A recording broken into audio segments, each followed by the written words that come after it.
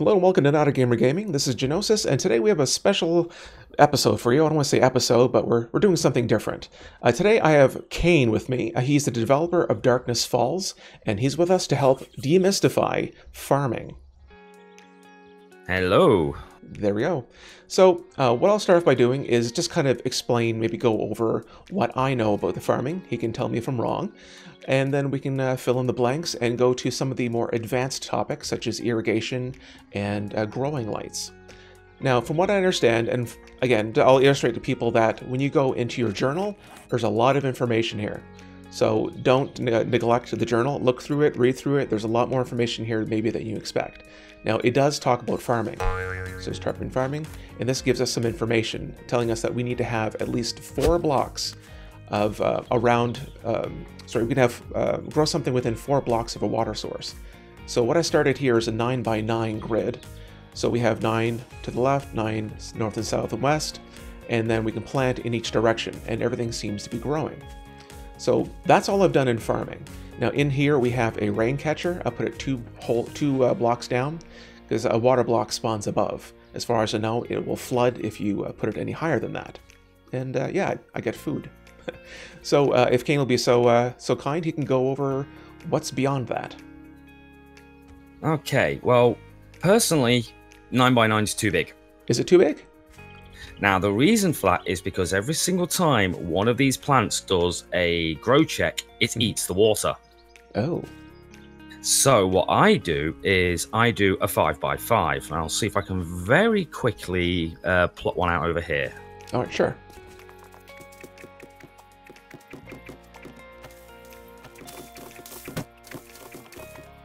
Okay, so you've got this. Now, normally what I would do is I dig out the ground, but we'll save a bit of time. We'll just make it taller.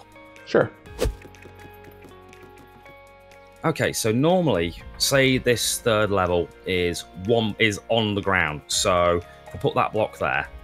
That one that's below this level, that would be ground level. And I dig out that, and I dig out the level underneath it. Okay. And I do it like that. So you have your rain catcher in the middle and 2 completely empty 5x5 layers, for lack of a better term.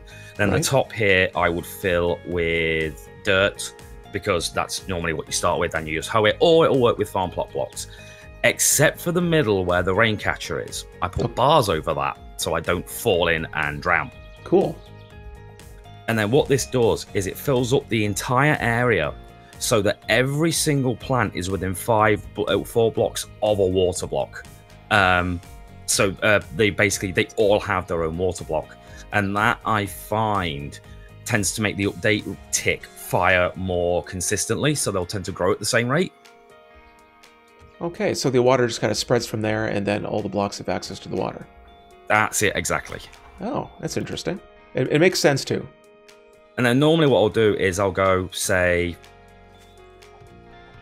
like 3 blocks out like this, and then I'll repeat the process, and I'll do a 5x5 every 3 blocks, because then if you take into account the blocks on the edge, that means the next plot is 4 blocks away from the other, so the other plants can't eat the other water source. Ah, that's interesting. But that's how I do it. Okay, cool. I mean, that really also, seeing this process and how limited it is, it really makes a lot of sense going into irrigation. Yep. Wow. Okay, I'm going to have to get to that sooner than later. Okay, what's next? Right, so irrigation is fairly easy, although people apparently do struggle with it. So you got your water source here, and basically you need a pump next to it. There we go. There we are. So you have that next to the water. Excellent. Okay. You can put it on any side, doesn't matter. The one thing to make sure is do not have plants anywhere near the water. Okay, so like plants as in growing plants, or just general foliage? Yeah, your farm, basically. Okay. Now, the reason for that is plants are coded to check for water as in a water source. They will also check for rain, and they'll check for irrigation. Whichever, and they are coded to check for water before irrigation. So even if you have your irrigation all set up, they'll see a water block and eat it. And then the pump goes, I've got no water. Ah. Excellent. So it can only, is this the absolute range? Can it go any further from water, or just has to be one over and one down? It basically has to be next to a block of water. So literally like that. Okay. Now, if you put it in water, would that affect it? I actually have not tested that. I see no reason why it wouldn't work. I mean, so long as it's adjacent to a water block, regardless of whether it's submerged or not. Okay, so I'm asking all the questions that folks might answer or ask. And then you need to attach, in quotation marks, your pipes to it. So you do something like this. Okay, and these are just crafted with forged iron from what it looks like on a metal workstation. Yeah. Now, as I see, you put a junction here. Now, do you have to cap off, like, realistically, or does it matter? You don't have to, but I put the cap in for people who want the aesthetics. And the cap does count as part of the irrigation system, so plants will still see that cap and go, that's an irrigation block. Oh, okay. Also, the pump is self-powered. Like, it's realistically would be powered, but it doesn't need to be, right? Yeah, pretty much. I decided I didn't want to faff with trying to hook it into the electric system because that's just a headache. Sure. So you do something like that. If my memory is correct, plants either check 1 or 2 blocks for irrigation. So with one pipe, you could have, you know, a row of plants on top of it and a row either side of it. Okay, so it's adjacent to it. Like, it has to be directly next to it. Yeah. But it does check on the diagonal, so that's not a problem. So, I'm just trying to think how to explain it. But like, if these were 1 block up, so say there was another pipe here, and then they were on top of it, that would be fine. Okay.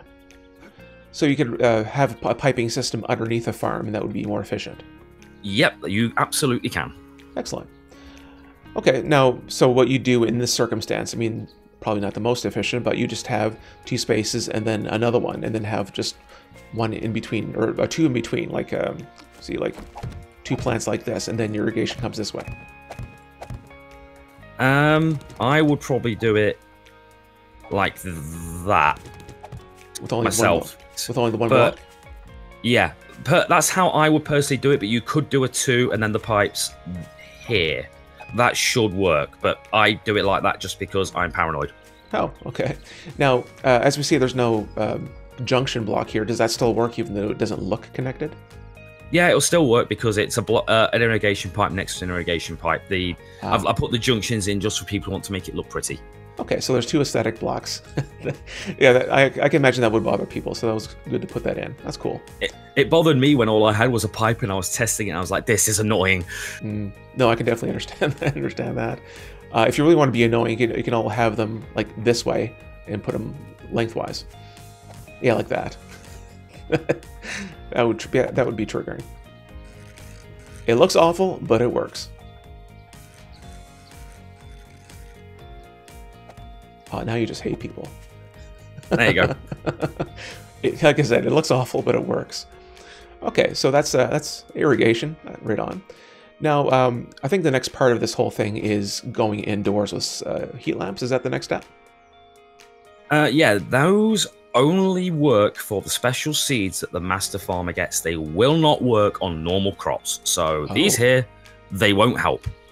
Okay, so in order to grow normal crops, it has to be outside regardless.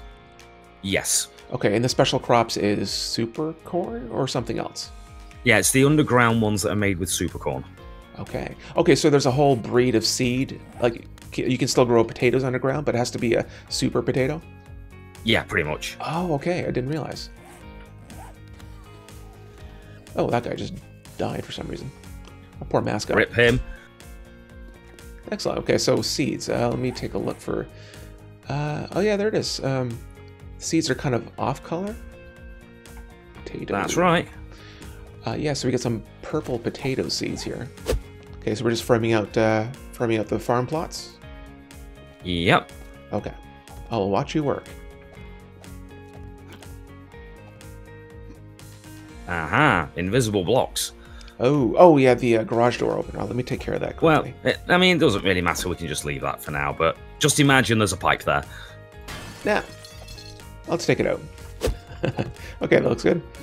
Now we can replace that missing spot there. Good, excellent. Now, I assume it's the same rules for farm plots. You can only have it adjacent to the pipes. Yep, pretty much.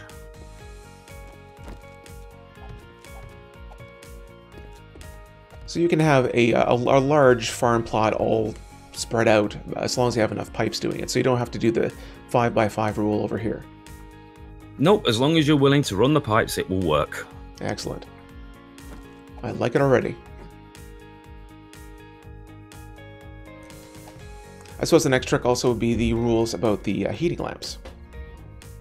Right, so if my memory is correct, I will have to check the code.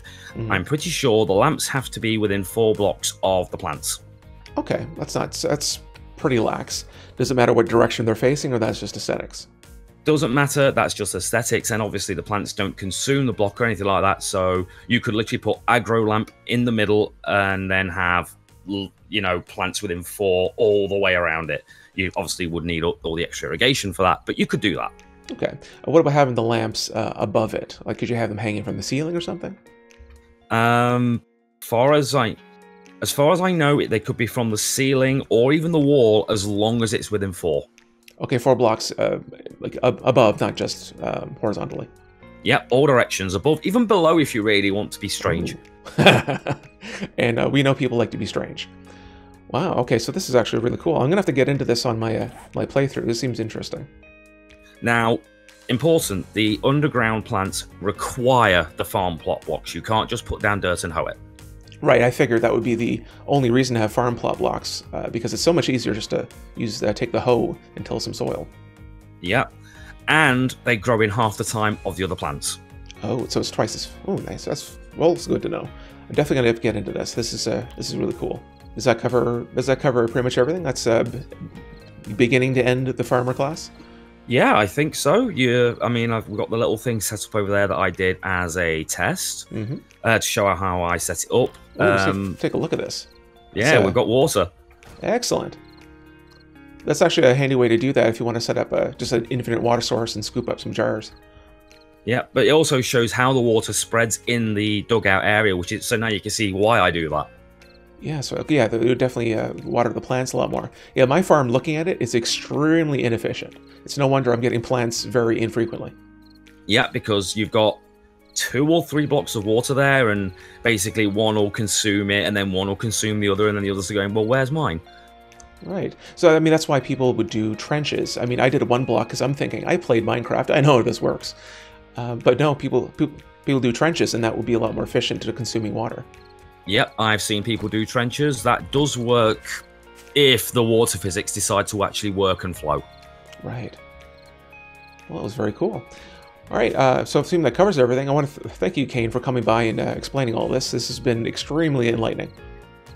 One last point, because I see mushrooms on the wall. Oh.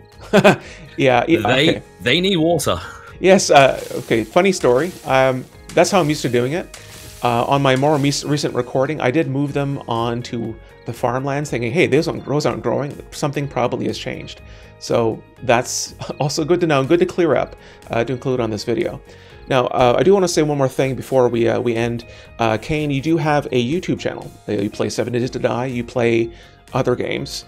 So what I'll do is I'll link your channel here in a card. People can click on the upper right-hand corner and in the description of the video, so you can check out his work as well. Brilliant, thank you very much. And thank you for coming by. Not a problem. That's been Farming with Genosis and Khaine. I want to thank you all for watching. If you like what you saw here today, click the like button. If you'd like to see some more in the future, hit subscribe if you haven't already. Alright, thanks to all for watching, and see you next time.